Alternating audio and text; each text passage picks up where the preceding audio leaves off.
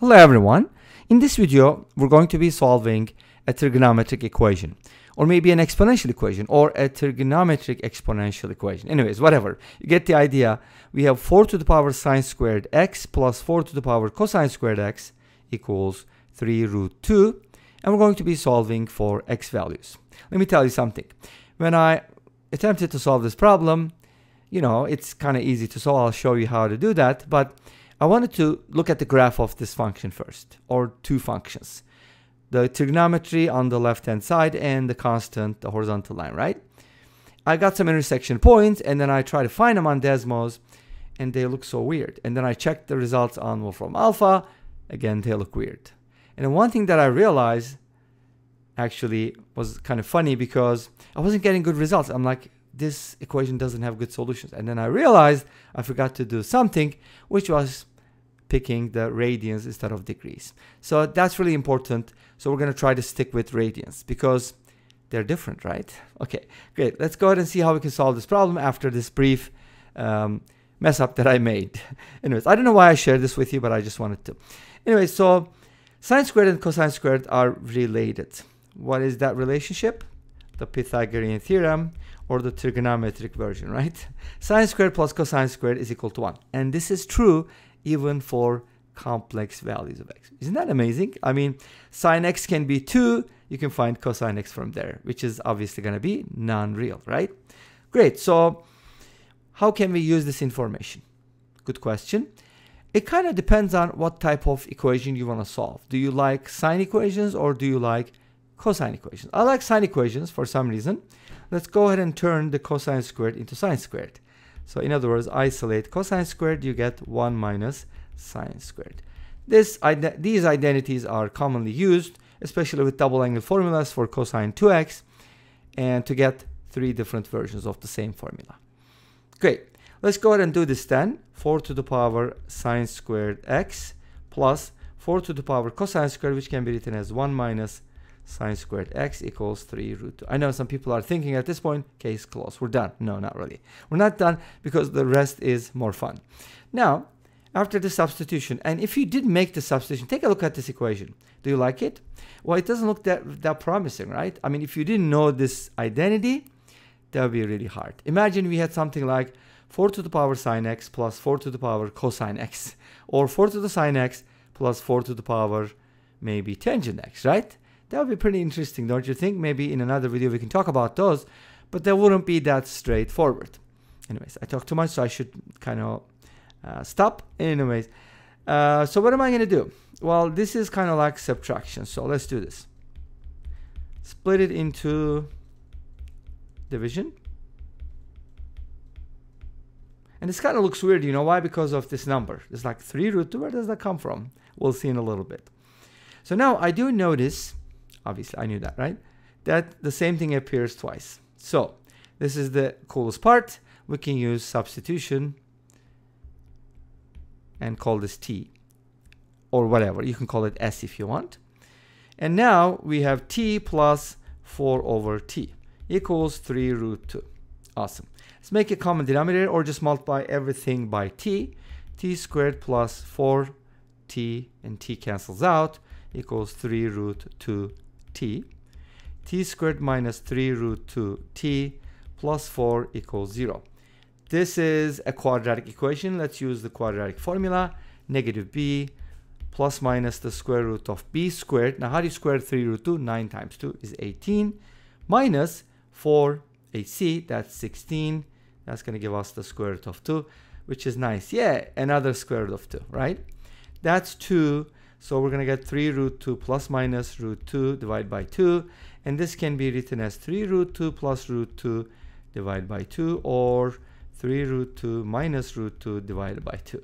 And that is 4 root 2 divided by 2, which is 2 root 2. And this is root 2, because 2 root 2 divided by 2, 2 cancels out. Make sense? So these are the t values. Nice, right? You like that? And from here we can find the x values. What is t? We got to back substitute.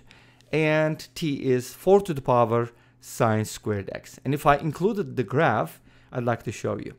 So t is equal to 2 root 2, which can be written as 4 to the power sine squared x. This is where things kind of get interesting because we're going to delve into exponentials. But 2 root 2 is a power of 2. Obviously, there are some rationals.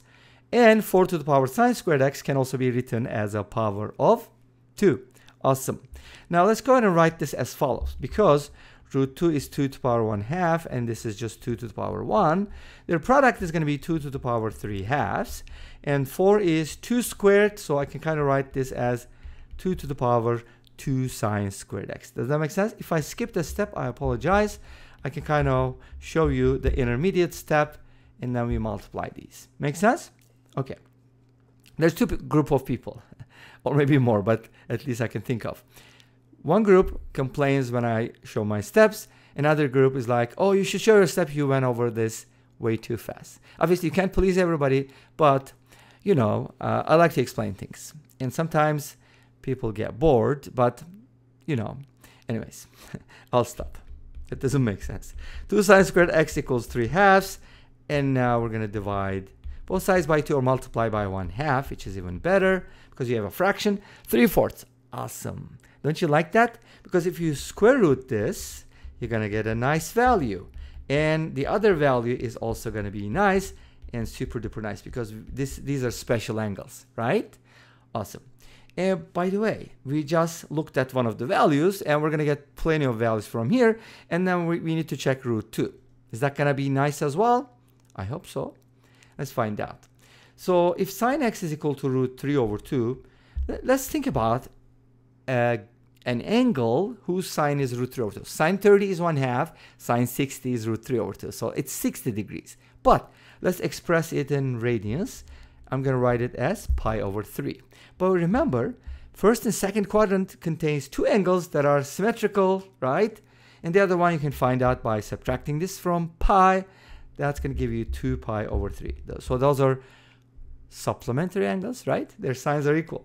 Great. Another one, in the negative case, we kind of need to go either to the fourth or the third quadrant. The fourth is probably easier, maybe. I don't know. Or you can do the following. Yes, exactly. I know what I'm talking about. Add pi to this. Pi/3 plus pi is 4 pi/3. Because if you add pi, you're going to throw that in the third quadrant. And you can add pi to 2 pi/3. That should give you 5 pi/3, right? And that should be 300 degrees, which is in the fourth quadrant. So we got 4 values. Of course, these are only values between 0 and 2 pi. If you want to generalize this, like, for example, one of the solutions you can take and just add 2 and pi. I? No, there's no I. That's complex number. That's the other channel. Just confusing myself with aplusbi. Self-promotion, shameless self-promotion. Anyways, so you can do that. And then let's go ahead and look at the other value of t, which is root 2. And root 2 is supposed to equal 4 to the power sine squared x. But this is just, okay, I'm just going to write the 4 to the power sine squared x as 2 to the power 2 sine squared x as before. And this one is 2 to the power 1/2. Awesome. From here, sine squared x becomes 1/4. And sine x becomes 1/2 or negative 1/2. And again, those will give us good values, right? Think about it. This is sine 30 or pi/6. The other one is just going to be 5 pi/6. Add pi, you're going to get 7 pi/6. Add pi, you're going to get 11 pi/6. You see how easy that is? Once you find a value, you can negate it, so on and so forth. Awesome. Know the unit circle very well. It's super important. Maybe one day I can make a video on the unit circle because the unit circle is super duper important. Did I make a graph? Yeah, I did. And this is just one of the solutions. Finally, I found out after turning everything into radians. And this brings us to the end of this video. Thank you for watching. I hope you enjoyed it. Please let me know. Don't forget to comment, like, and subscribe.